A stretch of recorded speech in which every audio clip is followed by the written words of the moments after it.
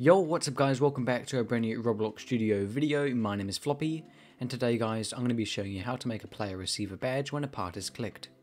Just before the video begins, I'd like to announce that my Roblox game has now been released, Fish Magnet Simulator. The whole point in the game is you run around with a fishing net, collecting fish, which you are then able to sell for coins, then to purchase eggs, buy better buckets with more capacity, and also fishing nets that can give you a wider range. If you did want to go check out the game, the link to the game is in the description. So for starters, you're going to want to make sure your exploring properties are enabled.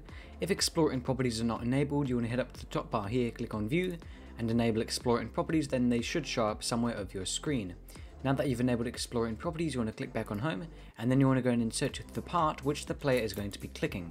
So for this tutorial, we're just going to make it a very small looking part just right here, almost like a button, I guess you could say. But you want to go and customize your part, change the color, change the transparency, it's really up to you. We'll just be changing the color to maybe like a pastel blue, and then we're also going to be making sure that it is anchored by clicking up here, clicking on the part, and then clicking on anchor.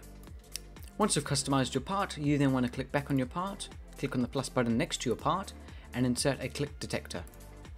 So now that you've inserted a click detector inside of your part, you can go and adjust a couple of things. So if we click on our click detector on our properties, we'll be able to change the max activation distance. Basically what this means is, if I'm more than 32 away, I won't be able to click on the part. But if I'm below 32 to the part, then I will be able to click it, and then I'll be able to receive the badge. For this tutorial, we're just going to be leaving it at 30.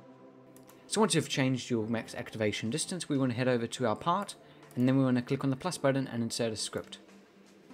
So now that you've inserted a script inside of your part, you want to go down to the description of this video, copy and paste the code that is in the description, bring it back to Roblox Studio, remove all the previous code, and then paste in the new code.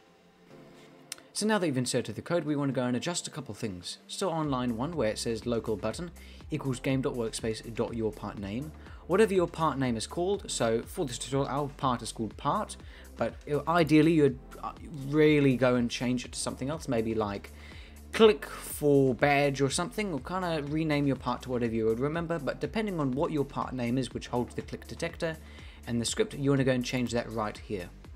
So now that you've identified on what button equals game.Workspace.YourPartName, now that you've done that, we want to head over to line 4 where it says local badge ID equals, and we want to change this ID to our badge ID, which the players are going to be receiving if they click onto this part.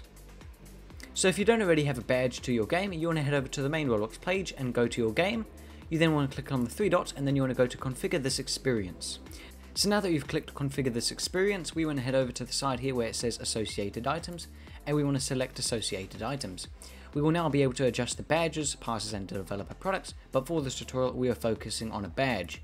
Now if you don't already have a badge, you want to click on create a badge, and then you want to upload an image, change the name of your badge, maybe a secret badge, or I don't know, maybe something like a hidden badge. Really create a name for your badge, and then you want to go and add a description about your badge. It is not necessary, but if you would like to add a description, you could. Then once you've filled out everything here, you want to click on create badge.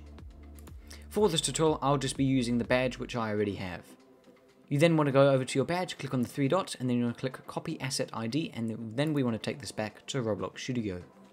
So now that you've got your badge ID, you want to head over to the script again, and then we want to change this ID and paste in our badge ID.